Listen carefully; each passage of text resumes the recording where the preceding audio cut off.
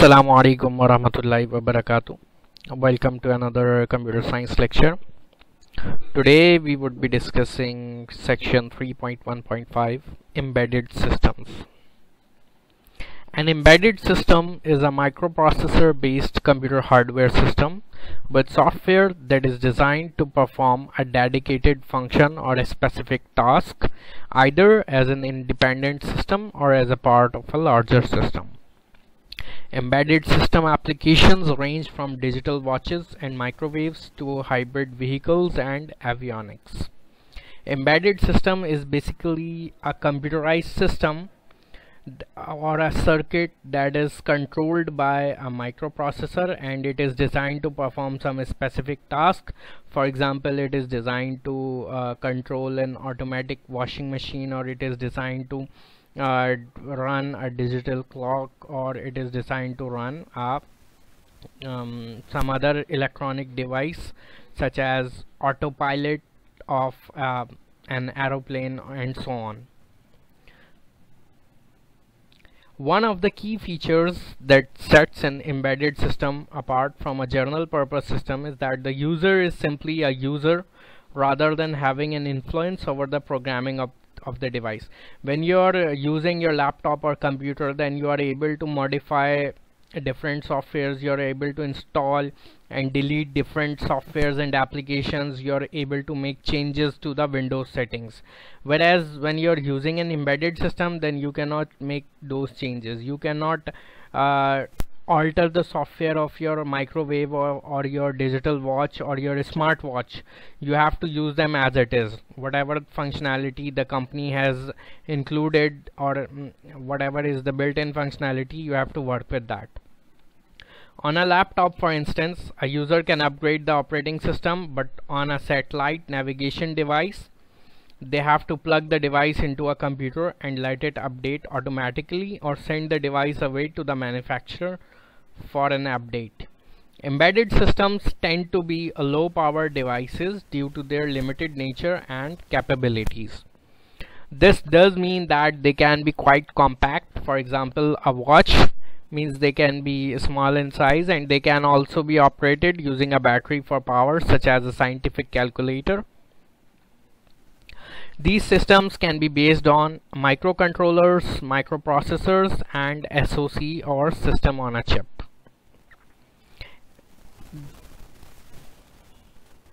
So this is a CPU or a microprocessor. This is what a microcontroller looks like. This is another type of microprocessor. This type of microprocessors were used in earlier systems, and this is what a system on chip looks like.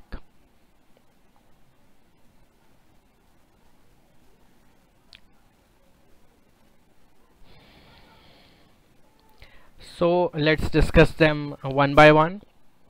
The microprocessor. A microprocessor is an IC or integrated circuit that has only a CPU, central processing unit, without other necessary components inside the packaging.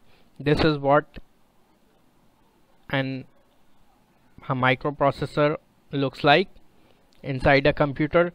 This type of microprocessors are usually placed inside devices, or usually inside what you can say embedded systems. This is 4th generation Core i7 processor. As you can see, it's written over here. Its packaging does not contain RAM, ROM, and other components required to perform a task. That is why it needs external components to complete a task.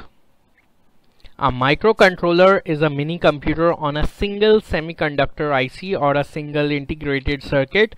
It is a complete computer and has all the essential components needed on a single chip, such as RAM, ROM, input-output ports, serial ports, and timers, etc. This is what a microcontroller looks like. It is usually put inside devices with a long list of functionalities.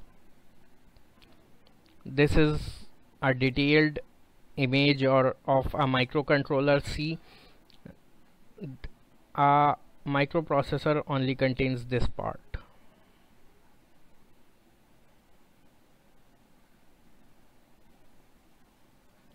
this part, the CPU part, whereas it contains RAM, it contains program memory, a RAM, a microprocessor, or a CPU. It contains AD converters, analog to digital converters. It contains oscillator or a system clock.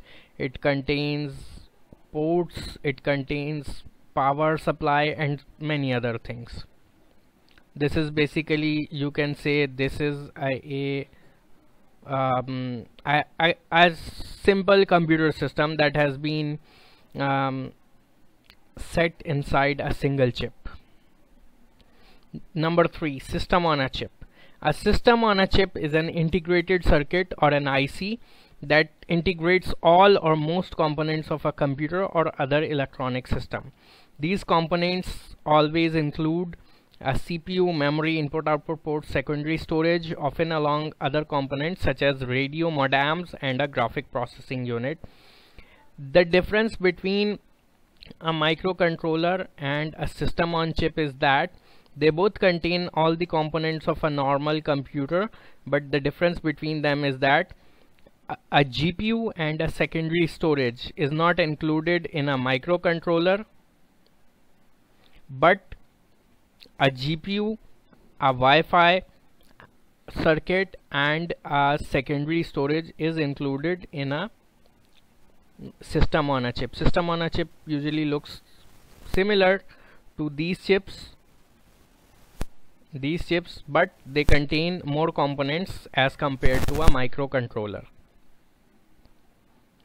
Advantages of embedded system: they are simple to deliver higher creation. They have a simple design, so it is easy to create some cutting edge, some ad hoc design. They cost less for per bit of resultant, means it is easier to manufacture them with at less cost. It has not many interconnections. It has a better, steady and higher speed.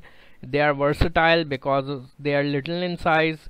It can bear a wide assortment of climate. It has no UI, user interface, so their software is what you can say lesser in size, and there are lesser blocks of code which are needed to be repeated.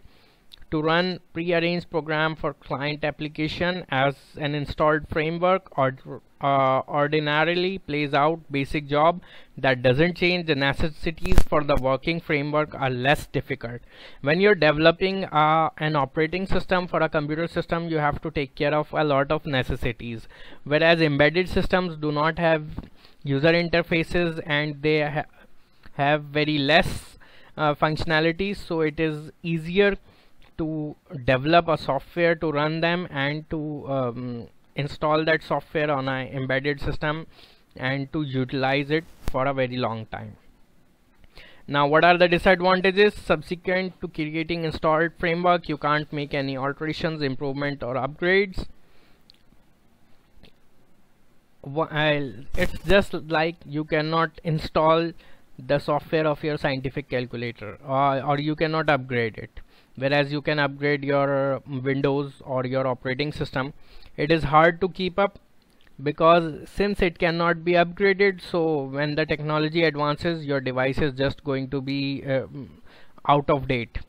Hard to take a backup of implemented documents. Embedded systems usually do not have a USB port or do not have the option for you to access their memory and make a backup of whatever is on the device onto your laptop or computer. You need to reset all settings if there is any issue in the framework.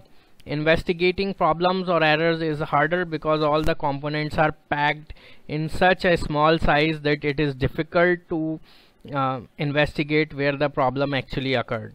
It is harder to move information from one framework to another framework because all the frameworks utilize different architectures and different technologies. Restricted assets for memory. The embedded systems usually do not have very large memory and they have very limited memory.